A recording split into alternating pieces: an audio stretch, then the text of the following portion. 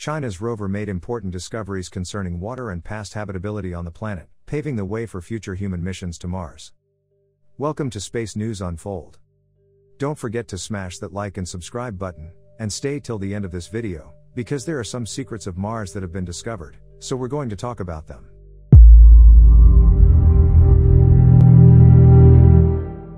China's space program took a major leap when it successfully landed the Zhurong rover on Mars, marking the country's first landing on another planet.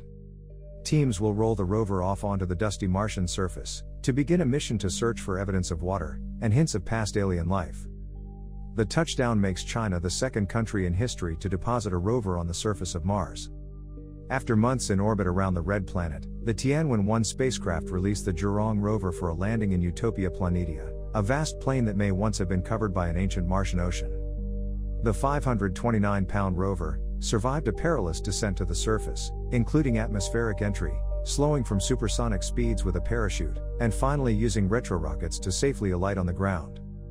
Named for an ancient Chinese fire god, the 529-pound Zhurong rover is similar in size to NASA's Spirit and Opportunity rovers, which landed on the red planet in 2004 and sent back exciting images and data about the planet's surface conditions. Successfully descending to the surface of Mars is an extraordinary challenge. Before today, only NASA had safely landed and operated spacecraft on the Martian surface. In 1971, the Soviet Mars 3 lander transmitted half of a photo before falling silent about 100 seconds into the mission. By landing and roving on Mars, China jumps ahead of a number of spacefaring peers. The Zhurong rover made it through the so-called 7 minutes of terror, the time from atmospheric entry to landing on the surface. The CNSA, also known as the China National Space Administration, could only watch the autonomous landing unfold from nearly 200 million miles away, so far away that it takes 18 minutes to receive a signal from Mars and hope everything went to plan. Zhurong sat attached to its orbiter companion, encased in an aeroshell, designed to protect the vehicle on its way through the Martian atmosphere. After it was released and endured a fiery atmospheric entry, a huge parachute was deployed to further slow the rover's descent. Then a landing platform holding the rover fired up rocket engines to make the final descent to the surface. A laser rangefinder and 3D scanner provided altitude and terrain data while cameras were used to autonomously choose a place to land. Mars is significantly harder to land on than the Moon, says Michel Blanc.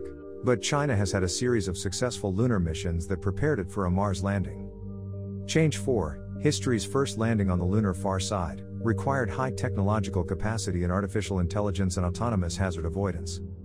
As well, the rocket engines on Zhurong are similar to those China used to safely land 3 spacecraft on the Moon. Those technologies, along with the supersonic parachutes China has used to return astronauts from Earth orbit in space capsules, set up CNSA to pull off a Martian touchdown. Landing safely on Mars is a huge challenge, especially for China's first soft landing attempt, said Long Xiao, a planetary scientist at the China University of Geosciences. But it is a necessary step for Mars and deep space exploration. China is the second nation, after America, to successfully put a probe on the surface of Mars and operate it for a significant length of time. Chinese scientists hope to get at least 90 Martian days of service out of the 6-wheeled robot at its location on Utopia Planitia, vast terrain in the planet's northern hemisphere. Recently, China's Yutu-2 rover has spotted a mystery object on the horizon while working its way across Von Karman crater on the far side of the Moon. What do you think that the mystery object could be? Let me know in the comments down below. Yutu-2 spotted a cube-shaped object on the horizon to the north and roughly 260 feet, that's about 80 meters away in November during the mission's 36th lunar day, according to a Yutu-2 diary published by Our Space, a Chinese-language science outreach channel, affiliated with the China National Space Administration. Our Space referred to the object as a mystery hut. A team of scientists have expressed a strong interest in the object, and Yutu-2 is now expected to spend the next 2 to 3 lunar days traversing lunar regolith and avoiding craters to get a closer look. A lunar day is equal to about 27 Earth days. As the lunar rover made a closer approach, a log of its activities revealed the object was actually just a rock on a crater rim. Once Zhurong's 6 wheels roll off the landing platform and onto the Martian dust, the rover expand its foldable butterfly-like solar panels and explored the area for a primary mission lasting 3 months. The vehicle could work well beyond this conservative goal. However, the solar-powered Spirit and Opportunity rovers had primary missions of about 90 days, and they each ended up exploring Mars for years. Utopia Planitia, thought to be the site of an ancient sea, has sedimentary layers that could contain evidence of past water. Even more exciting, these layers of rock would contain traces of any past alien life on Mars. Because the pre-selected landing site is close to an ancient ocean shoreline and distinct from others, the science data will uncover more secrets of Mars, scientists of China said. The site complements the research being carried out by NASA's Curiosity and Perseverance rovers in the ancient lakes of Gale and Jezero craters, respectively, Head adds. The Zhurong rover carries a suite of 6 instruments. A pair of panoramic cameras, and a multispectral imager will provide information about the terrain and its composition. While an instrument with a laser will vaporize rocks to analyze their makeup, similar to the laser spectrometers aboard Curiosity and Perseverance. A magnetometer will measure magnetic fields in tandem with an instrument on the orbiter, and a climate station will measure the local atmosphere, temperature, pressure, wind, and sound on Mars. One of the most exciting instruments aboard on the rover is a ground-penetrating radar, which will be used to search for pockets of water or ice below the surface. Head notes that NASA's Viking 2 lander, which set down in a region slightly north of Zhurong's landing site in 1975, imaged fascinating phenomena, including ice contractions and frosts on the surface of Mars, and polygon-pattern terrain, which may have been created by contractions of subsurface ice with changing seasons. Is there microscopic alien life on these water or ice areas on Mars?